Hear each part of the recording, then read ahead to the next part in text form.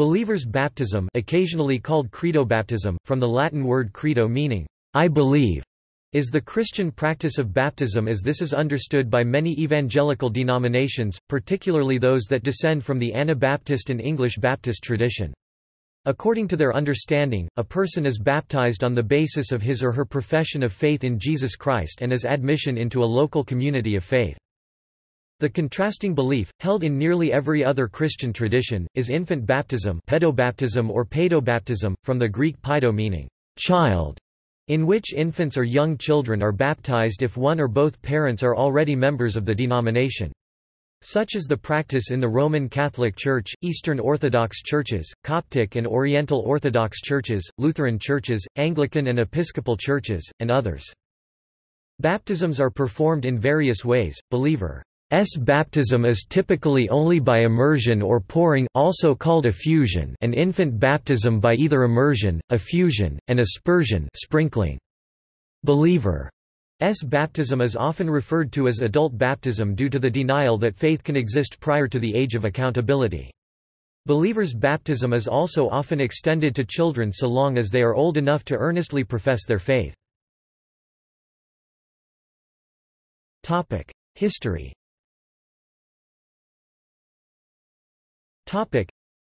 The oldest surviving manual of church discipline, the Didache, envisions the baptism of adults. Advocates of believers' baptism contend that non-biblical records are not authoritative, and that no evidence exists from the Bible or early Christian literature that infant baptism was practiced by the apostles. Defenders of infant baptism have attempted to trace the practice to the New Testament era, but generally acknowledge that no unambiguous evidence exists that the practice existed prior to the 2nd century. Another argument posed by some advocates of believers' baptism focuses on the fact that most churches that practice infant baptism were heavily intertwined with the state in medieval and Reformation-era Europe. In many instances, citizens of a nation were required under penalty of law to belong to the state church. Infant baptism marked the infant as a citizen of the nation and a loyal subject of the reigning political order as much as it marked the infant as a Christian. To denominations like the Baptists, which have historically stressed religious liberty, toleration, and separation of church and state, this practice is an unacceptable violation of the basic human right to self-determination in matters of spirituality and religion, but this argument does little to dissuade the many pedobaptistic churches today which are, as in the United States and most other Western nations, unburdened by any compulsion to baptize anyone because of a governmental demand. Patristics.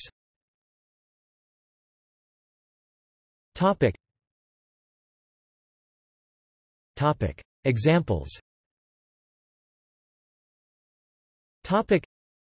Other advocates of credobaptism, who contend that non-biblical records are not religiously authoritative, draw from biographical information contained in such records, patristics, to establish that the apostolic tradition was for children to become catechumens and baptized only after being trained and discipled in the basics of Christian doctrine.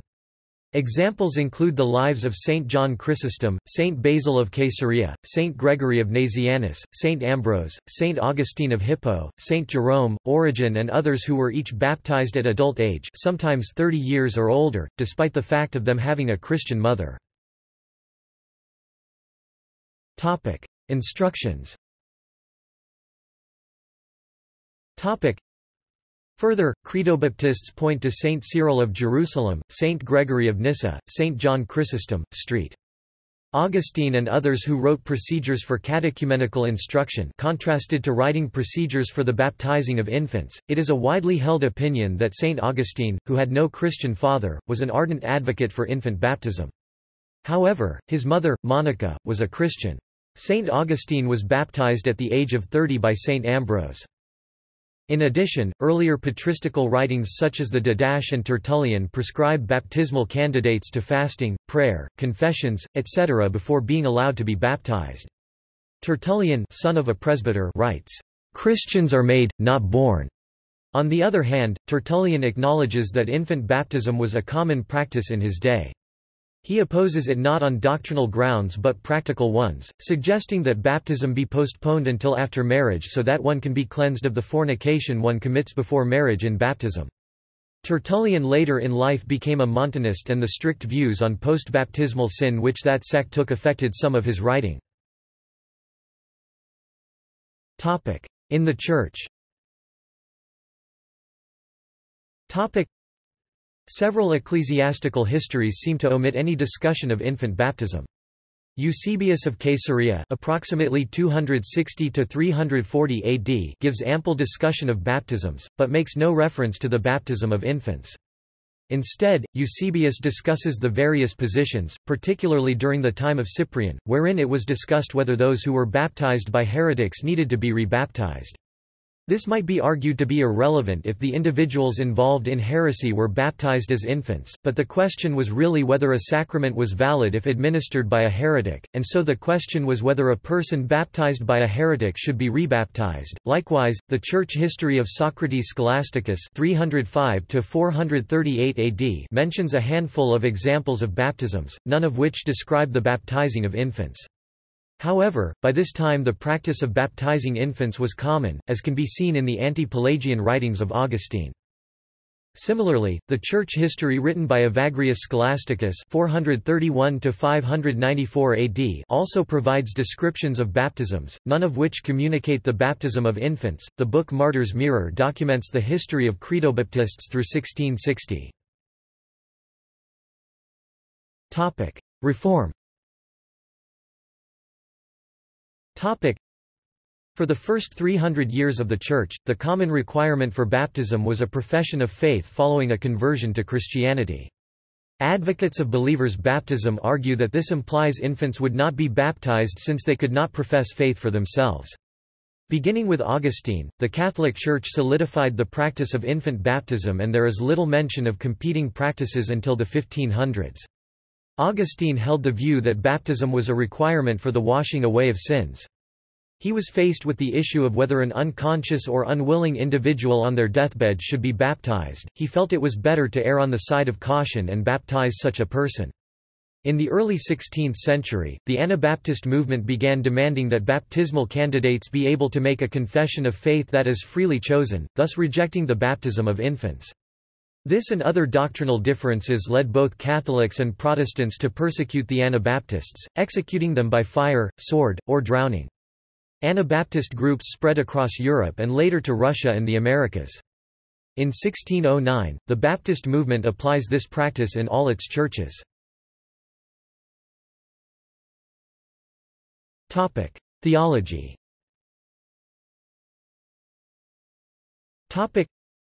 Christians who practice believers' baptism believe that saving grace and church membership are gifts from God by the recipient's faith alone and cannot be imparted or transferred from one person to another, such as from parent to child, by sacraments such as baptism. These tenets render infant baptism meaningless within their belief system. Because infants cannot hear or believe the gospel message, they cannot repent nor profess Christ as the Son of God. Credobaptists have differing views concerning the status of children who are too young to profess faith. Matthew chapter 19 verse 14. Believers' baptism is held by Baptists, Mennonites, and many other Christians to have no saving effect, but to be a public expression of faith, symbolically representative of the inner conversion of the person being baptized. Many other Christian churches hold baptism to have salvific value. The Churches of Christ, Disciples of Christ, and many Bible and non-denominational churches understand baptism to be an integral part of the conversion process, rather than just a symbol of conversion. Integral teachings of the Churches of Christ include the following: Baptism by immersion is a necessary part of salvation without which one cannot enter into the kingdom of God. John chapter 3 verses 3 to 5, 1 Peter chapter 3 verse 21.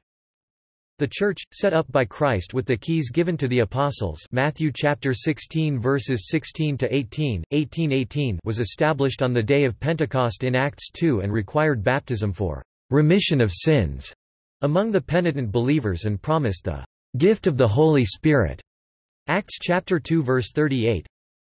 Without the indwelling Holy Spirit obtained at the time of immersion, there is no salvation. Acts chapter 5 verse 32, Romans chapter 8 verses 9 to 11, 16. There are many denominations and faith communities which hold to baptism for believers only, but do not hold that baptism contributes in any measure to salvation. which is also the view of some of the churches that do practice infant baptism. With respect to the second bullet point above, that baptism was a commandment for the remission of sins, these believe that was specific to the Jewish believers being addressed at that point in time. Their being baptized would be seen as publicly distancing themselves from the actions of the religious leaders who had participated in rejecting and then crucifying Jesus. These do not hold that baptism is still required for Jewish believers today, but rather that baptism was a command to Jewish believers at that point in time. Later in the book of Acts, both when Samaritans joined the church for the first time, Acts chapter 8 verse 12 ff, and when Gentiles joined the church for the first time, Acts chapter 10 verse 44 ff, baptism followed immediately and was even commanded in Acts 10. Whether or not these examples of baptism that are found in the New Testament proves that children are categorically ineligible for baptism is disputed. Arguments for credobaptism.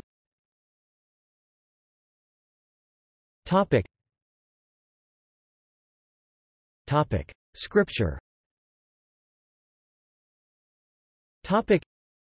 Advocates of believers' baptism argue that the New Testament does not describe instances of infant baptism, and that during the New Testament era, the early Church required converts to have conscious, deliberate faith in Jesus Christ. Defenders of infant baptism counter that the Book of Acts records instances of the baptism of entire households. The assumption is that these household baptisms involved infants that are incapable of personal belief. Defenders of infant baptism have claimed that baptism replaces the Jewish practice of circumcision, citing Colossians chapter 2 verses 11 to 13 as New Testament support, and is therefore appropriate for infants. Advocates of believers' baptism counter that the Jerusalem Council in Acts 15 was called to clarify circumcision long after the practice of baptism was established. In the Old Covenant, males were circumcised. In the New Covenant, all male and female, Jew and Greek, bond and free, may join the family of God. The KJV says in Acts chapter 8 verses 36 to 37. And the eunuch said, See, here is water, what doth hinder me to be baptized? And Philip said, If thou believest with all thine heart, thou mayest. And he answered and said, I believe that Jesus Christ is the Son of God. Modern Bible versions omit the 37th verse, which is used to argue that the requirements for baptism are to believe in Christ. Since infants cannot believe with all their heart, infants are not baptized. Many Reformed Baptists, Calvinistic Baptists agree with the principles of covenant theology and agree that baptism has, in a sense, replaced circumcision as the sign of covenant. They disagree with the typical Calvinist argument that, as the sign of the covenant in the Old Testament, namely circumcision, was administered to infants, so should the sign of the covenant in the New Testament Church, namely baptism, be ministered to infants. They Reformed Baptists argue that the Old Testament covenant pertained to the actual descendants of Jacob which made up the physical nation of Israel, whereas the covenant community in the New Testament constitutes the spiritual sons of Abraham and thus form the spiritual Israel. Thus, they argue, the sign of the covenant should only be administered to spiritual sons. From Galatians chapter 3 verse 7, they Reformed Baptists argue that it is people of faith who are the sons of Abraham, and baptism should be administered only to confessing believers and not infants, who are incapable of producing the requisite faith. General Baptists have similar views as particular Reformed Baptists, but emphasize the distinction between Israel and the Church. Theologians from churches that teach infant baptism point to Jesus' statement that children should be allowed to come to him. Advocates of believers' baptism counter that Jesus blessed the children and did not baptize them. While Jesus is recorded as baptizing in John chapter 3 verses 22 to 26, he called upon his followers to baptize all nations. Advocates of believers' baptism do evangelize children, even if they do not baptize all of them. Most Baptist evangelists, however, only limit infant baptism. Age of accountability.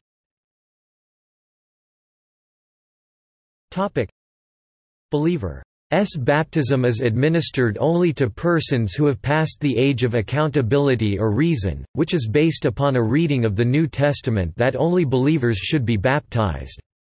Some claim that it is also based upon the Jewish tradition of bar mitzvah at the age of 12 or 13, at which point Jewish children become responsible for their actions and one to whom the commandments apply. This analogy is not very helpful since a Jew who is not bar mitzvah is nonetheless considered to be fully a Jew, whereas the notion of an unbaptized Christian is more problematic.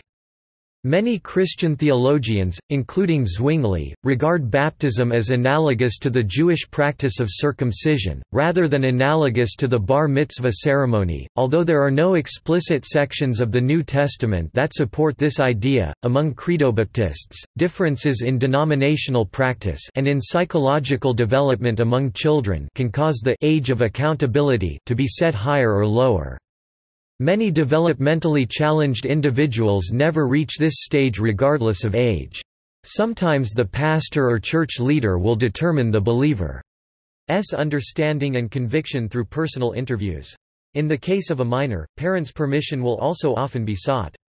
It is common for churches which practice believers' baptism to administer the ordinance to children aged 8 or 9, following some training in the rudiments of the faith.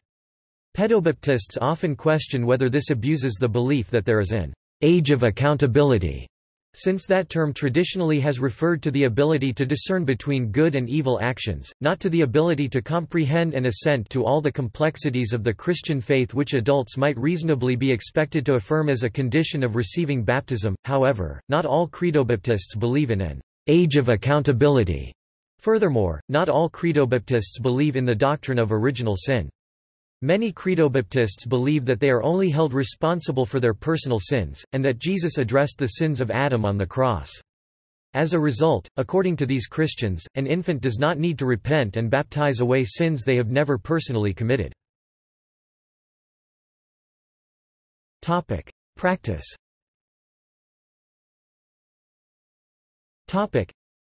In areas where those who practice believers' baptism are the physical or cultural majority, the ritual may function as a rite of passage by which the child is granted the status of an adult.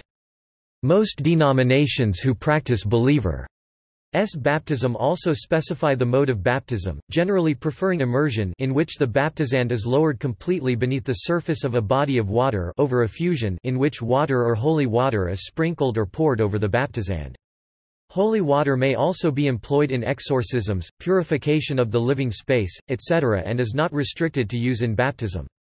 In the case of physical disability or inability to be totally submerged under water, as with the elderly, bedridden, and nearly dead, the pouring of water upon the baptismal candidate is acceptable to some despite the usual contention of Credobaptists that unless there is immersion, the act cannot, by definition, be a baptism. In some denominations, believers' baptism is a prerequisite to full church membership.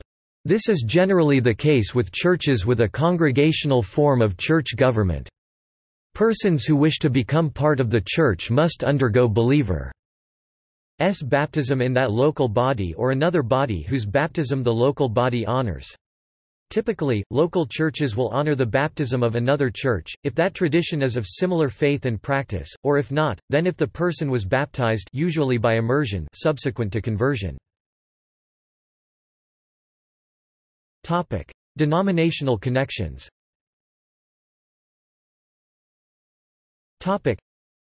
Believers' baptism is one of several distinctive doctrines associated closely with the Baptist and Anabaptist, literally, rebaptizer traditions, and their theological relatives. Among these are the members of the American Restoration Movement.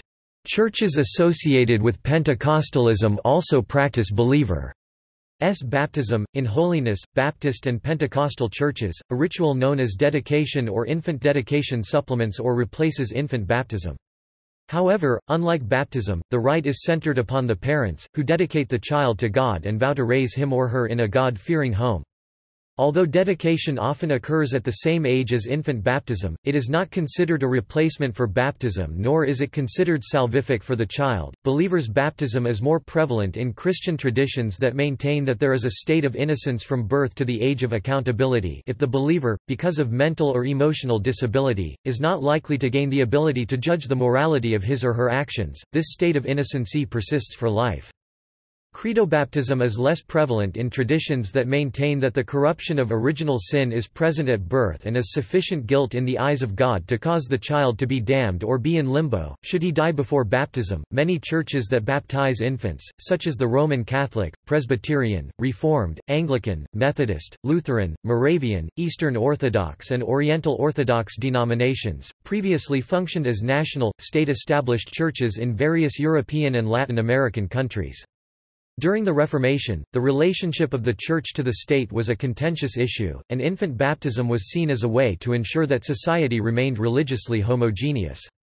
As a result, groups that rejected infant baptism were seen as subversive and were often persecuted. The Church of Jesus Christ of Latter-day Saints completely rejects infant baptism.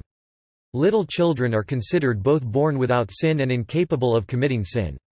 They have no need of baptism until age 8, when they can begin to learn to discern right from wrong, and are thus accountable to God for their own actions.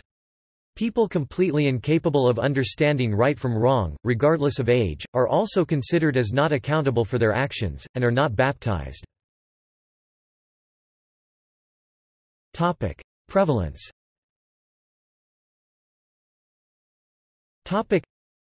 Adherence.com has related that statistics based on membership totals reported by various denominations state that churches that practice infant baptism represent about 80% of Christians. Theological objections.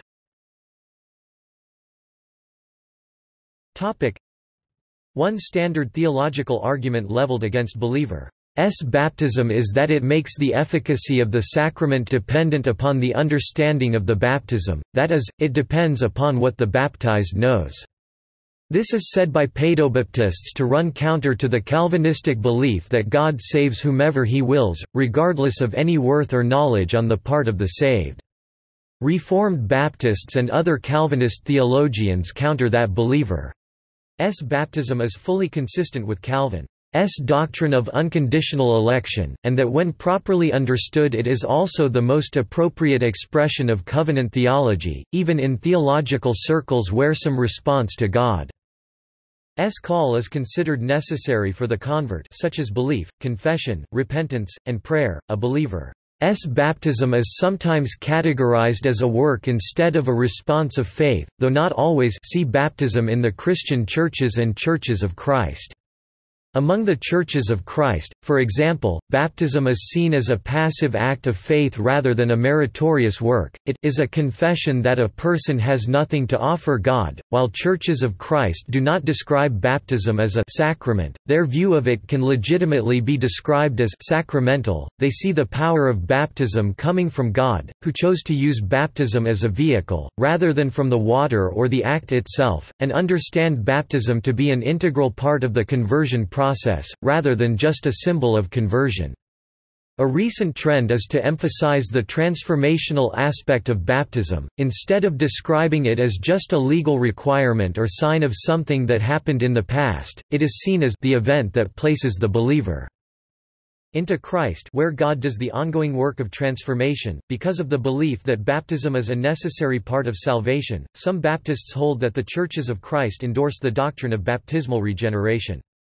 However, members of the Churches of Christ reject this, arguing that since faith and repentance are necessary, and that the cleansing of sins is by the blood of Christ through the grace of God, baptism is not an inherently redeeming ritual. One author from the Churches of Christ describes the relationship between faith and baptism. Faith is the reason why a person is a child of God. Baptism is the time at which one is incorporated into Christ and so becomes a child of God. Italics in the source. Baptism is understood as a confessional expression of faith and repentance, rather than a work that earns salvation. See also Baptism, Mormonism, Confirmation Sacrament, Infant Baptism, Mikvah. References.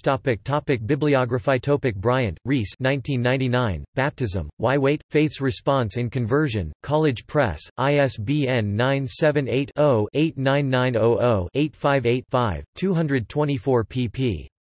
Ferguson, Everett 1996, The Church of Christ, A Biblical Ecclesiology for Today, William B. Eerdmans, ISBN 978-0-8028-4189-6, 443 pp. Foster, Douglas A. 2001, Churches of Christ and Baptism, An Historical and Theological Overview, Restoration Quarterly, Abilene Christian University, 43 archived from the original on 20 May 2010. Foster, Douglas Allen, Dunavant, Anthony L., Blowers, Williams 2004, The Encyclopedia of the Stone Campbell Movement, Christian Church Disciples of Christ, Christian Churches, Churches of Christ, William B. Eerdmans, ISBN 978-0-8028-3898-8, 854 pp. Hazelip, Harold, Holloway, Gary, Harris, Randall J., Black, Mark C. 1998, Theology Matters, in honor of Harold Hazelip, Answers for the Church Today, College Press, ISBN 978-0-89900-813-4, 368 pp. Ludlow, Daniel H., ed., 1992. Encyclopedia of Mormonism. New York, Macmillan Publishing. ISBN 0-02-879602-0. OCLC 24502140. Malone, Fred 2003, The Baptism of Disciples Alone, A Covenantal Argument for Credobaptism versus Paedobaptism. Founders Press, ISBN 0-9713361-3-X. Nettles, Tom J., Pratt, Richard L. Jr., Armstrong, John H., Kolb, Robert 2007, Understanding Four Views on Baptism, Zondervan, ISBN 978-0-310-26267-1, 222 pp. Stander, Hendrik F., Lou, Johannes P. 2004, Baptism in the Early Church, Cary, ISBN 0-9527913-1 5. Schreiner, Thomas R. and Wright, Sean ed., Believer's Baptism, The Covenant Sign of the New Age in Christ, B&H 2007, ISBN 0-8054-3249-3 Topic External links Topic Baptism, The Threshold, Monergism Many articles about infant baptism and believer's baptism from a Reformed, Protestant perspective. Adult baptism in the early Church, some evidence from Ireland. Discussion of how young a child can be for believers' baptism. Several articles about Christian baptism from a biblical perspective.